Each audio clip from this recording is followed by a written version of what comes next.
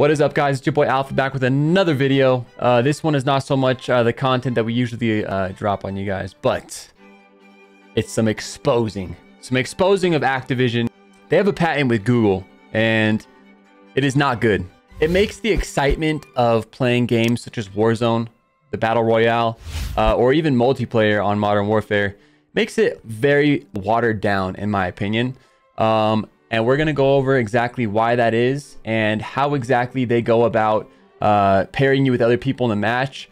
The devs have been saying it's not SBMM. Technically, it's not.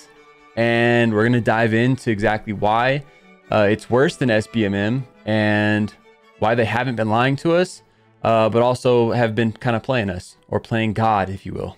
All right, so the first thing that is going to pop up on your screen right here, is the actual publication of it. It's going to have what the actual patent number is, and it shows that it's active, and that Activision / Blizzard are the ones who own it right now. And this is on Google Patents websites. If you'd like to follow along, there is a link in the description right below the video.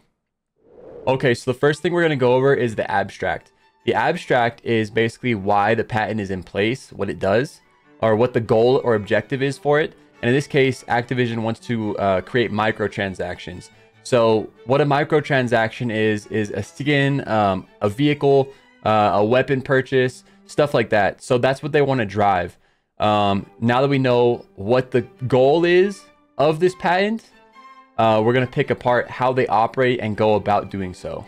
So the first thing that comes in order on this process is microtransactions, buying things. So say there's player one, right? Player one has a camo skin, right? We'll just be very basic. A camo skin.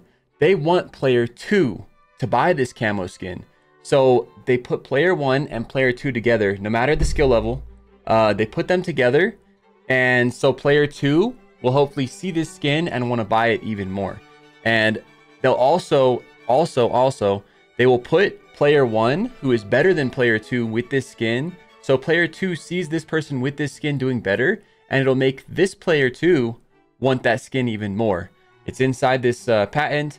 It's very detailed. There's a lot of stuff to read through. I'm not going to go over every single little piece of it.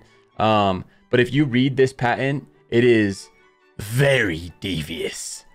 Okay, so the next thing we're going to talk about is kind of like true SBMM. It has its goods and its bads. As a content creator, right, I don't want to always be in sweaty lobbies. But for casual players, like for example, my wife plays these games, it would be miserable for her if she jumped into a lobby where people like me, or people that are way better than me, are just destroying nonstop. So there's kind of two sides to SBMM. It puts people with other people that are same skill level, or you know, there's like a coefficient of skill. This is not that. What we're talking about right now is not true SBMM. This screenshot is from this patent, and it talks about SBMM and how it makes it one-dimensional, and that's true. I think SBMM is one-dimensional in the sense that if you get put into, you know, this area of high-skilled players, you're just going to be constantly in this area of high-skilled players. However, with that said, I still feel like we get put into these same sort of scenarios with this system. So they have this thing that they're talking about here, right? Where it doesn't want to be a one-dimensional unit, but it still feels like it's one-dimensional a lot of the time. Now, the reason I say a lot of the time is because if you are doing poorly, Activision is going to hand you a participation trophy, and they're going to put you with easier opponents, or if you're queuing with randoms, they're going to put you with better teammates. I don't agree with that. I think that is not good for the game. Some other stuff that they do in the same regard is, say you're a sniper, they're going to put you in lobbies where there's more people sniping, or it's easier to snipe. If you're a runner gunner, they're going to have you in lobbies where there's people more close range. And they all base this stuff off historical data with what weapons you use, distances you kill people from. I mean, it goes really, really in depth, and it doesn't make it, for me, it doesn't make it feel organic. I want to be going up against people that are just randomly in there, a huge assortment of people that are good, bad, that are up close on me, that like vehicles, that like sniping. I don't want to feel like every time I start a game, I'm being put into a match where the strings are on my neck and I'm just a little puppet. Okay, so the next thing that we're going to talk about is soft reservations. Now, I'm going to paint a picture, all right? You got me, right? You got me. My best friend Jimmy and my best friend Timmy. We always play together every night. I got Timmy with me, but Jimmy doesn't get on. He's got work. But Jimmy gets off work. Activision knows based off historical data that Jimmy comes over and always joins us every single night. So right when he gets on, even if we're in the middle of a game, it's going to have games lined up that it's already getting ready to pull people in because they're finishing games. You know, they're getting out of like certain situations.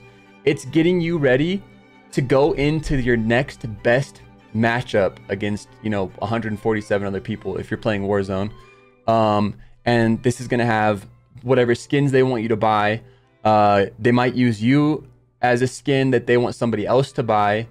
It feels so set up and unorganic, and I really honestly regret reading about this patent and going in depth and quite honestly making this video, because I know exactly what goes into each game now, and it just feels like the excitement is missing now, and it just sucks. There are two other things I'd like to touch on.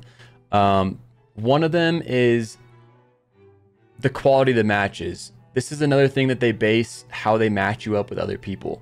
I don't know how they figure this out, and it's honestly quite creepy. If you see on the screen, it says player's psychological state, an example, frustration level, and other information. One, how do they figure out if you're frustrated? Do they think that if you leave the match quickly after you die, does that mean you're frustrated?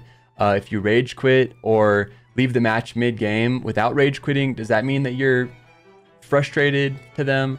I don't know how they figure out what's good and what's a bad match. It says that they base it off of your score, but I mean, there's been many matches where I'm in a game that I get a high score that I didn't enjoy because it was like full of people that I just didn't, it just was bad. It was a bad match.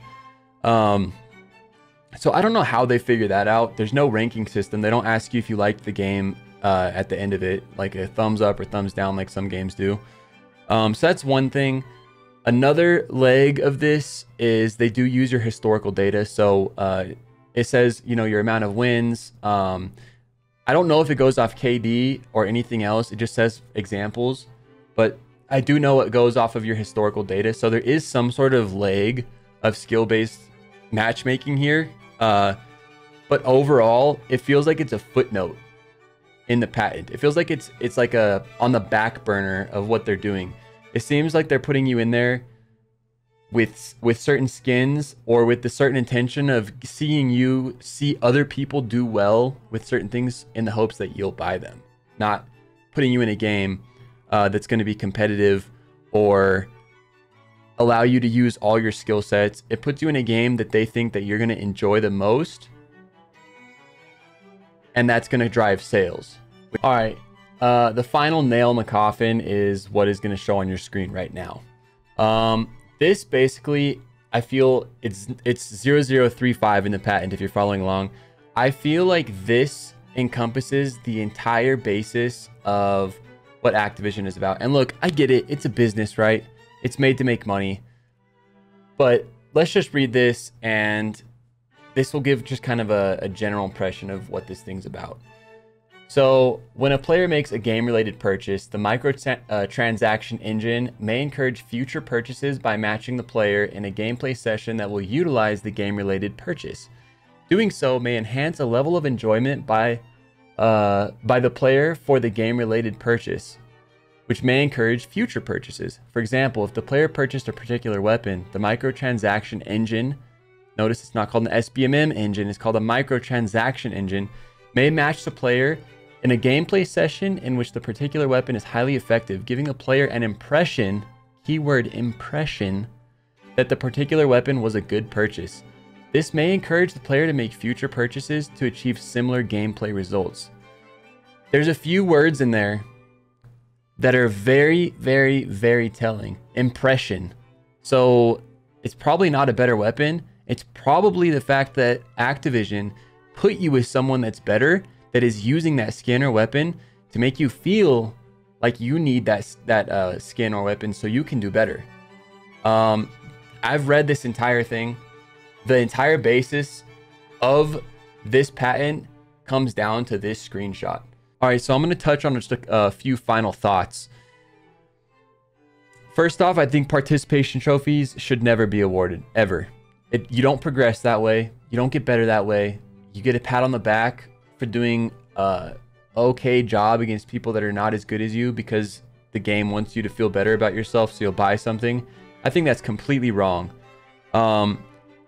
This microtransaction engine, it feels like a big psychological game, and I think it's completely wrong. It waters down video games. It waters down the experience.